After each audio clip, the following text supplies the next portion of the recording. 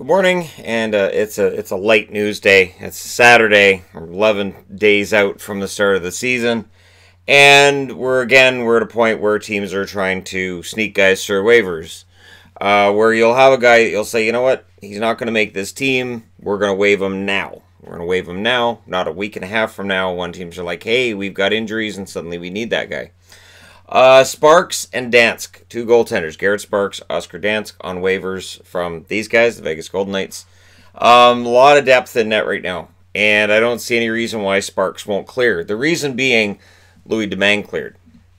And when I saw that news this morning, I thought, maybe it's time to do a video on how disposable backup goaltenders tend to kind of be. And it's sad because we as fans love the backup goalie or always cheer for the underdog. And very often the backup goalie is the most popular player on the team. But it seems like it's a very recyclable, very replaceable position. And when a team loses a backup goalie, we will often, analyze it and talk about it a ton. And nothing really comes of it in most cases. Toronto, they've placed Kazimir Kaskasuo on waivers. So there's another goaltender on waivers for you. And other than that, the rest of them seem to be your standard waiver wire guys. Players who are middling, probably not going to make it, probably didn't really have much of a chance in camp anyways. Looking on the Vancouver side of things, Landon Ferraro has been released from his tryout, which is understandable. There wasn't room for him. I still think he ends up in Utica somehow, but it is surprising to see. And when you look at some of these guys who are on waivers, like for instance Spencer Martin, Tampa Bay, he was a third-round draft pick. And he's a goaltender that is kind of sort of not talked about as a future NHL goaltender. Another one that stood out to me was Columbus put Paul Bittner on waivers. And I remember when Bittner was drafted and he was seen as potentially being a steal in that draft. And that was only in 2015. So it is surprising how quickly these things can change. Along with Ferraro, the Canucks have also sent down Levy, who hasn't played a game in the preseason. And I think there's more going on with his knee injury than the Canucks are letting on. I think that we're looking at a situation where Ole won't be playing to start the season at all, and we'll see where this ends up. But I think his injury's worse than they're reporting. Brogan Rafferty, Josh Tevez also get sent down. I thought they both played well, actually. I think they'll both be early call-ups when the Canucks' annual parade of injuries starts. I think they'll get called up pretty quick. Of the two, I like Tevez better as the all-around defenseman. However, Rafferty, decent shot as well. So we'll see who they call up first. Yasek gets sent down as well, and Cole Lind. And I thought Lind looked better this year in camp than last year. I think Lind's closer to becoming an NHLer on some level. Although I don't know that he ever gets past being a fringe NHLer. I still think there's going to be some games for him as soon as this year.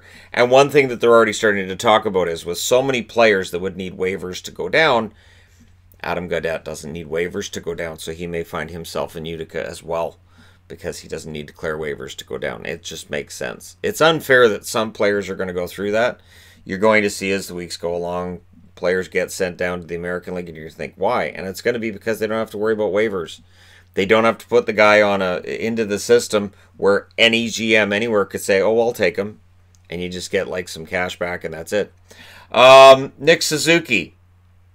Today, keep an eye on him if you're a Habs fan, if you want to see him make the team.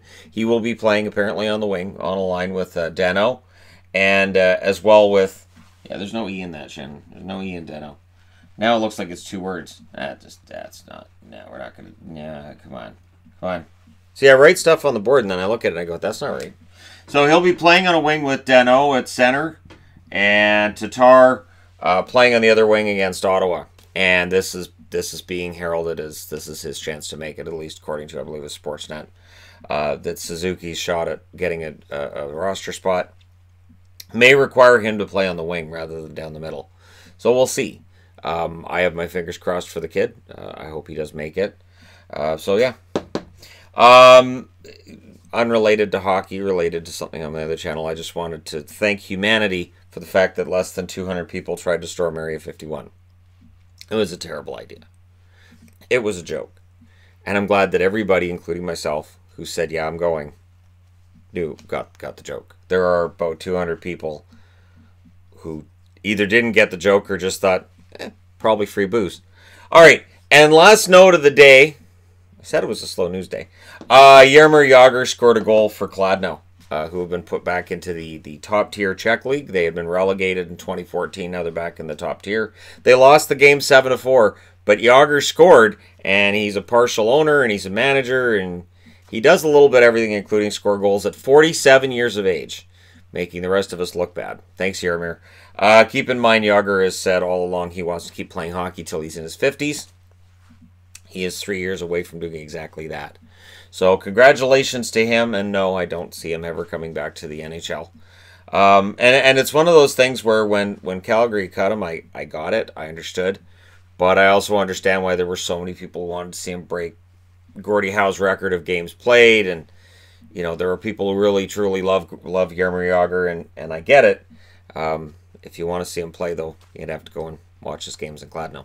So there you go. Let me know your thoughts regarding the waiver wire, and when do you think we're going to see the first person claimed, and who do you think it's going to be? And no, I don't think, I think Sparks clears right now. I'm just surprised Vegas didn't wait a little bit longer to tip their hand. I thought that Sparks played really well in the action I'd seen of him, but so did Dansk, to be honest.